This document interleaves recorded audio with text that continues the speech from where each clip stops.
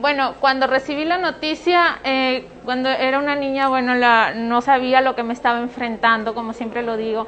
Cuando me dieron la noticia del cáncer de mama, estaba en un proceso de querer ser reina porque estaba participando en el Miss Perú Piura para competir en el Miss Perú.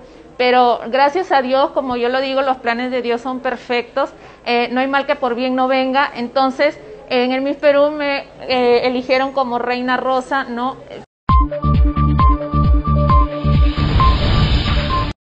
En esta ocasión, en el marco de la Semana de la lucha contra el cáncer, la reconocida embajadora de belleza natural de Sullana, la Reina Rosa Perú 2018, Raisa Balcázar Tassara, visitó y llevó dosis de energía y motivación a los pacientes oncológicas de la Unidad Oncológica del Hospital número 3, José Cayetano Heredia, quienes acuden periódicamente a sus sesiones de quimioterapia para superar la enfermedad.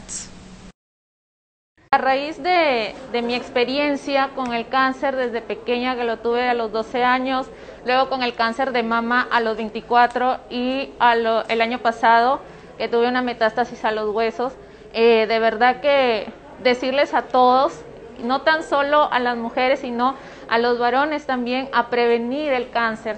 Nadie se está libre de esta enfermedad. El cáncer no escoge sexo, ni raza, ni condición social, ni edad. Entonces, lo que siempre he concientizado a raíz de todo lo que yo he venido luchando con este proceso es decirles a toda la población que se realiza en un autoexamen, que no tengan miedo, el miedo de por sí va a estar, pero más aún que puedan más que todo las ganas de querer realizarse ese examen para prevenir a tiempo. Si lo prevenimos a tiempo, podemos prever muchísimas cosas malas que nos pueda ocasionar el cáncer. Es preciso señalar que según las estadísticas del Hospital Cayetano Heredia, más de 9.000 pacientes reciben tratamiento oncológico en Piura, siendo el cáncer de mama el de mayor incidencia con alrededor de 100 casos nuevos por año. Bueno, cuando recibí la noticia, cuando era una niña, bueno, no sabía lo que me estaba enfrentando, como siempre lo digo. Cuando me dieron la noticia del cáncer de mama, estaba en un proceso de querer ser reina porque estaba participando en el Miss Perú Piura para competir en el Miss Perú. Pero gracias a Dios, como yo lo digo, los planes de Dios son perfectos, no hay mal que por bien no venga. Entonces, en el Miss Perú me eligieron como Reina Rosa, ¿no?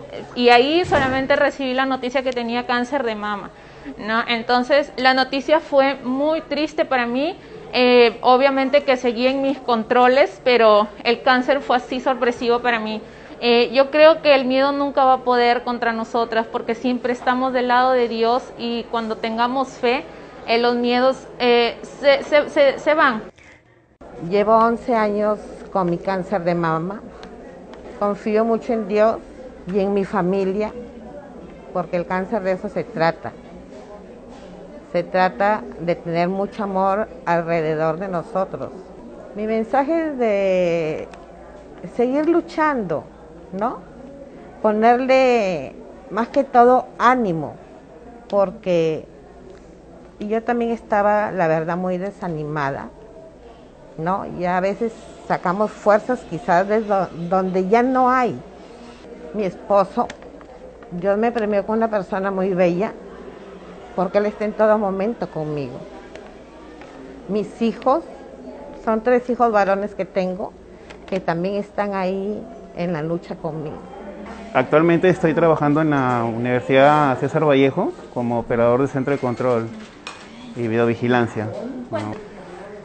Todo iba bien hasta el mes de agosto de este año, en el 2021, que empecé a sentir un dolor en el riñón izquierdo.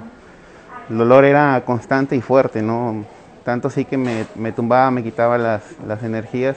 En base a eso, me envió a hacer una tomografía donde aparece que se estaba formando una pequeña masa encima de mi riñón izquierdo. Con eso ya el doctor decidió aplicarme la quimioterapia, ¿no? Ya ahora voy yo por la 3ª sesión, este es mi día 2 de la 3ª sesión, y el doctor ha visto una evolución favorable, ¿no? En mi caso.